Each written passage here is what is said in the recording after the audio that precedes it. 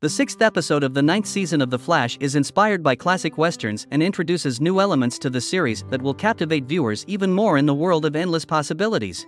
According to the official synopsis, as Barry and Iris prepare for their new life, luck changes for those in Central City. Cecile takes on a case with Allegra's help, involving a string of unfortunate and highly unexpected events. Meanwhile, Chester and the team work with Kyone to figure out her abilities. One of the most interesting aspects of this episode is the introduction of a new character who brings a Western atmosphere to the series. The future of the character is still unknown, but we are already eagerly awaiting the continuation of this story. Moreover, this episode, titled The Good, the Bad, and the Lucky, could be the beginning of a new direction in the plot.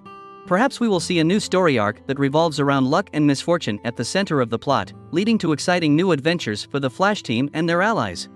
Thus, the sixth episode of the ninth season of The Flash promises to be interesting, exciting, and full of unexpected plot twists that will leave viewers in suspense and eager to find out what happens next.